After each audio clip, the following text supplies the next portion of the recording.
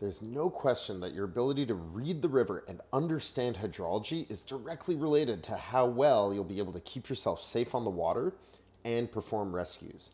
The more you understand about the way the rivers work, the more you can work with the water, not against it.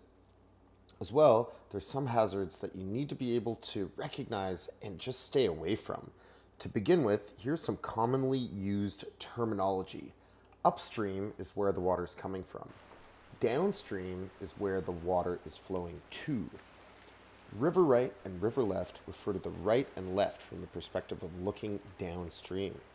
As we look downstream here, this is the right and this is the left. Even if we spin around and look upstream, we still refer to the right and left as if we're looking downstream.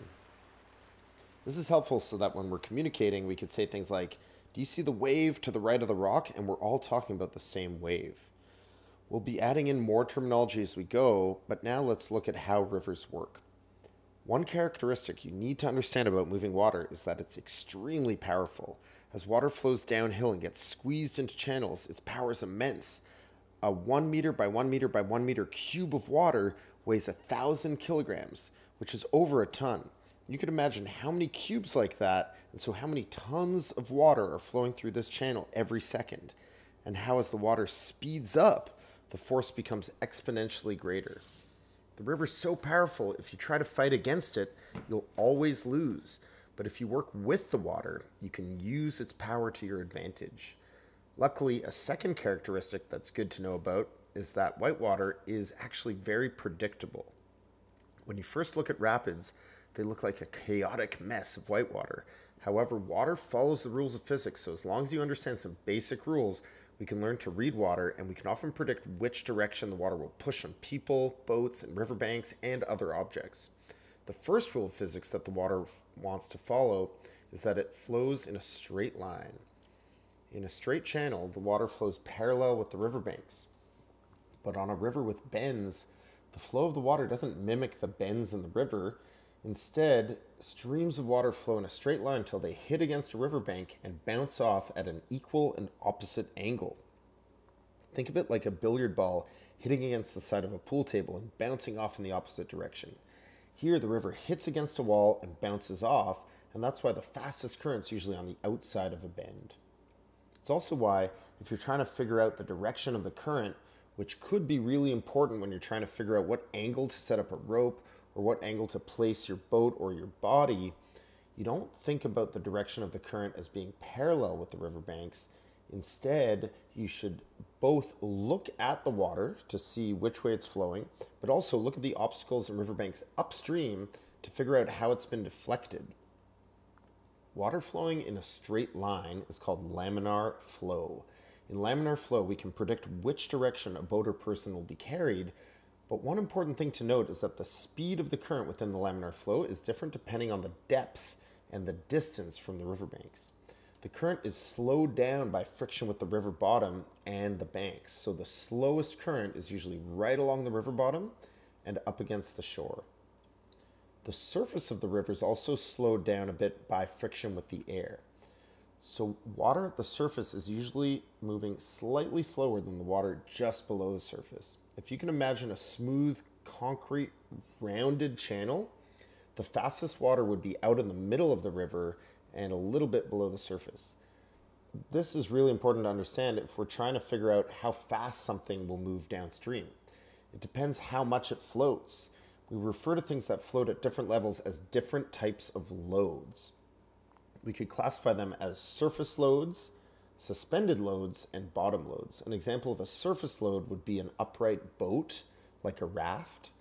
A suspended load would be a person wearing a PFD. Even though their head might be above the surface, most of their body is suspended below the surface. And a bottom load could be a waterlogged log, or perhaps a rock, or maybe a person not wearing flotation. Knowing what we just talked about current speeds, we can predict that the fastest loads are suspended loads, the second fastest loads are surface loads, and the slowest loads are bottom loads. This is helpful to understand why somebody who falls out of a boat is often really hard to catch up to, even if you might be paddling towards them if they're in strong current. It also explains why, if you're searching for a person on a rescue or recovery and the person wasn't wearing a life jacket, or their life jacket slipped off, which is actually very common with unconscious people, that they may have sunk to the bottom, and you could often find them very close to the point last seen. Even in a fast-flowing river, especially if there are some deeper pockets where the water at the bottom may be moving very slowly or not at all, again, subjects are often found very close to the point last seen where they went below the surface. So to review, in laminar flow, the current flows in a straight line, and surface loads, suspended loads, and bottom loads move along with the current at different speeds. But another rule of physics is introduced by bends in the river and obstacles, and this is that the water wants to find its own level. If you take a scoop of water out of a tub, it levels off right away. Well, kind of in the same way, if water hits an obstacle like a rock and bounces off at an equal and opposite angle, it's not just going to leave an empty space behind that rock. Water's going to flow back in to fill that area. We call this area an eddy. In an eddy, the water flows back upstream or is still. Eddies are found throughout rivers, downstream of rocks, and on the insides of bends. Eddies are a super important feature to recognize because we use them to stop on our way down a river or as a landing zone when we're transporting somebody on a rescue.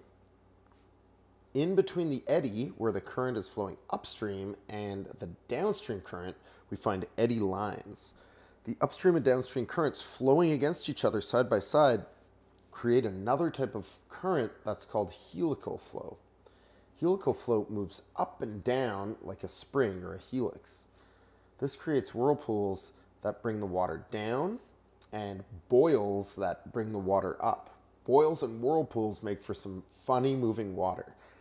Eddy lines are actually shaped more like a wedge. They're narrow at the top of the eddy and widen out at the bottom. Knowing this, the best place to cross an eddy line, whether you're swimming or in a boat, is usually near the top. So you can get across this funny water as fast as possible. When you cross the wide section on a powerful eddy line, your boat or body will be exposed to the whirlpools and boils, making it harder to get across, and you may be rejected. When boating or swimming into an eddy, you also generally want your boat or body to cross the eddy line at 90 degrees to the eddy line. That gets you across the turbulent water as fast as possible. So generally, to get into an eddy, to review, you're best to cross the eddy line up high and at a right angle to the eddy line.